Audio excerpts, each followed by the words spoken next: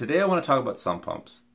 Talking about sump pumps on a permaculture channel might seem a little bit strange, but you'd be amazed at how often I work with clients, and even, ironically, in our own family cabin around sump pumps. So, a couple of things. Today, specifically, I'm going to be putting a new sump pump into our family cabin because the old one has finally bit the dust. Now, I have gone out and bought the best sump pump on the market so that this does not happen again for a very, very long time. But I thought it would be a great opportunity to talk about why I hate sump pumps so much, and specifically the lack of design that goes into modern day homes. So a lot of times when we're talking about design and permaculture and all that stuff, we have this mantra that goes something like this: water, access, and structures. So basically what we're saying there is that we design the water systems on a property first, then we figure out how to get access to the property, because water is a master element. Basically all elements on the property either want it or benefit from water or are damaged by water. And so you can think about access. Access is basically roads. Roads don't really want to be in the middle of water courses. In fact, roads want to shed water. They're kind of like roofs. Structures are the same thing. Structures don't really want to be in water courses. They want to be on dry land. In addition, structures need to take into account what's going on above the surface from a water perspective, but also what's going on below the surface. Now, present day design pretty much just ignores the natural functions of an ecosystem or the ecological services. And in fact, when humanity decides that they don't like an ecological service, then they call it a liability. And so most present-day design focuses around the shaping of land to concentrate and dispose of water. And they do this because it's cheaper to shape the land with massive bulldozers and earth-shaping equipment, or it's more profitable, I should say, than cost-effective, because the cost per unit house placed into an area far outstrips the cost of earth shaping it to force function an ecosystem to function in a specific way. And so we end up with houses placed in locations that should not be there, and as a result we end up with basements that are in water tables that are really high, and in order to accommodate for these high water tables we put sump pumps in it. Now, most people don't realize this, but a basement, even though it is super thick, like walls in a basement can be 6 to 10 inches thick depending on how deep they go, basements are basically concrete boats. If you don't evacuate the water underneath the basement, one of two things can happen.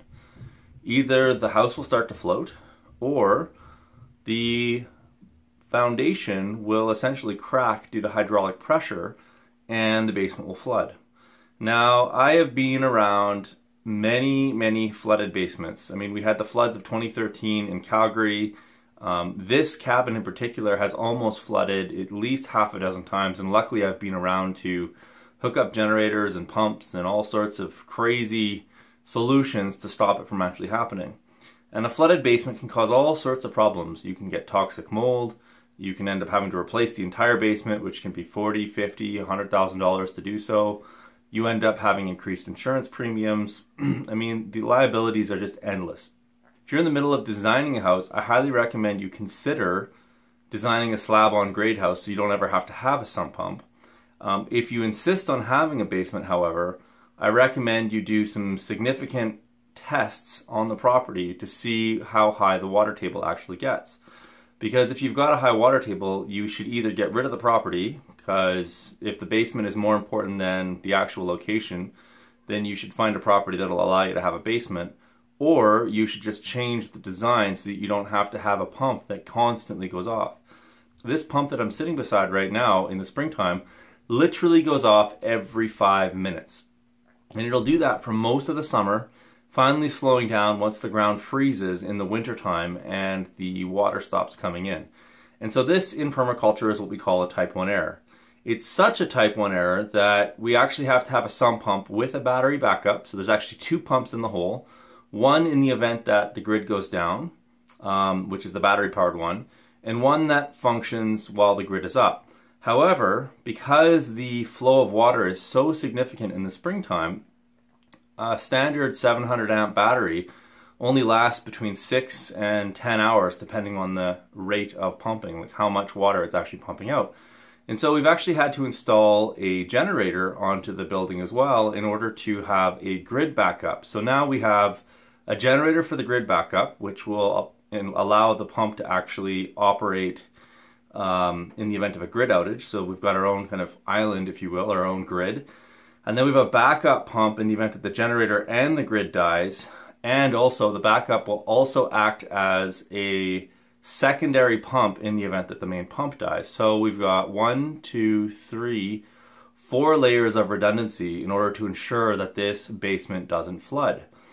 So as you can see, it gets a little bit crazy when you start having to add all of these layers of redundancy, and very expensive, I should add, to put all of these layers in. So this pump system that I just bought, which I'm going to show you here in a second, was actually $1,000. Now if you have a plumber install it instead of yourself, that's probably going to add another $500–600. So you're looking at a $1,600 investment every 5 to 10 years to replace this pump.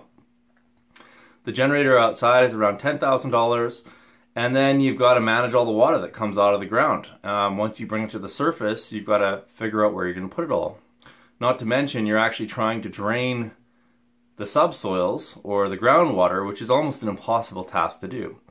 So hopefully you're getting the sense as to why I'm not a big fan of sump pumps and why you should do a lot of due diligence before you make that decision to build a basement on a place with high water table.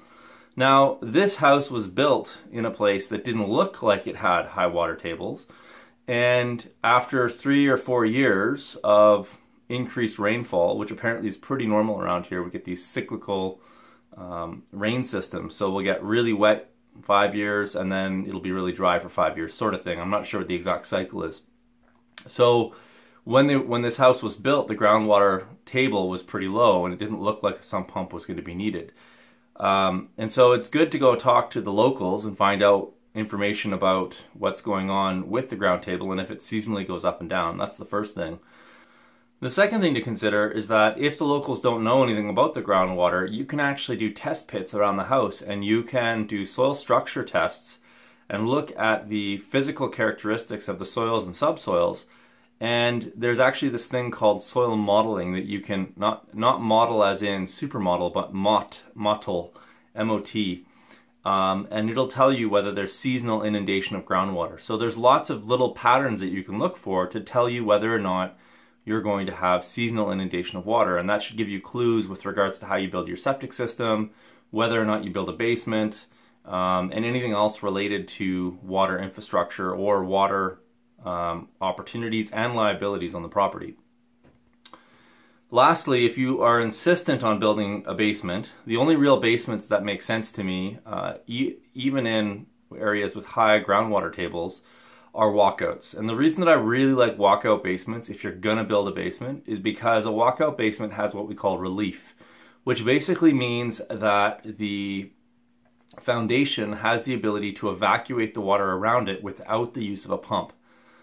Pumps are mechanical, they're gonna fail. Generators are mechanical, they're gonna fail. Grids also have lots of moving parts and eventually they will fail as well, even if it's just for a short period of time. And so wherever possible, you want to build your infrastructure around things that are not gonna fail. In other words, solid state. So when we put weeping tile, which is a type of drainage pipe around the foundation of a building, it has no moving parts. It just collects water and it evacuates it. So if you're going to end up putting in a walkout basement that has weeping tile and it's going to be evacuating the water around your foundation, then try and find some functions that you can use that water for. Put it to productive use. Put it into a rain garden. Put it into a pond. Don't just let it go. Water is one of the most valuable resources that we have on this planet. It allows us to grow plants, it allows us to sequester carbon, it allows us to grow our own food, fiber, fuel, etc., etc., etc. So don't waste the water. So now I'm going to show you this pump and why it's pretty awesome as sump pumps go and how it works, and then I'm going to go and install it. I'm not going to show you the installation, it's pretty standard, but I just wanted to show you the specific sump pump. So if you're looking for a sump pump, something that's bulletproof, pretty much the best on the market, this is the one. I've pretty much been told by insurance companies as well as the local plumbing outfit that I bought it from that if you tell your insurance company you have one of these systems in your house, you'll actually get a rebate because they are such amazing pumps. So here it is. So this is the Zoller pump, and this is the 110 volt grid tied pump right here. It's actually got a vortex pump on it, which means that it's a centrifugal pump that where the rotor actually sits independent of the inlet and outlet, so that if you do end up having any debris go through the pump, it's not going to get caught up in the rotor. That's what a vortex pump is. Apparently this is the best switch on the market. So you can hear it switching here.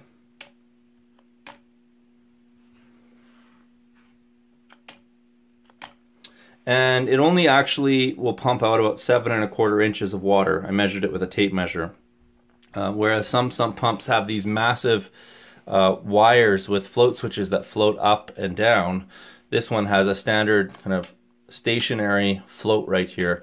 The reason that this is a little bit better than the wire-based ones or the floating float switches is that those floating float switches in several occasions have actually got tangled up and then they stop working, or the pump stays running and it burns out, which is maybe what actually happened to the pumps in there, because I've noticed that they've stopped operating, luckily outside of the wet season.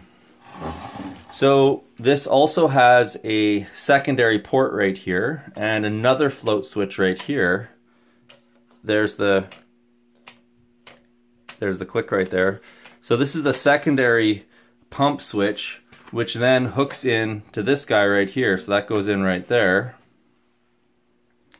Okay, and this is a DC pump. So this DC pump is going to be a little bit smaller, so it's not going to have quite the capacity. And it's going to be hooked up to a deep cycle battery over here. And this will give anywhere from 6 to 10 hours of pumping capacity. It's got a little microprocessor on there so that it can keep the thing properly charged. And so that gives us our second level of redundancy. Now, something to notice about all these pumps, they all have integrated check valves, so they won't back flood each other. So when this pump is running, if the 12 volt DC pump over here is not running, it's not going to end up running water out over here. So it's a pretty smart design.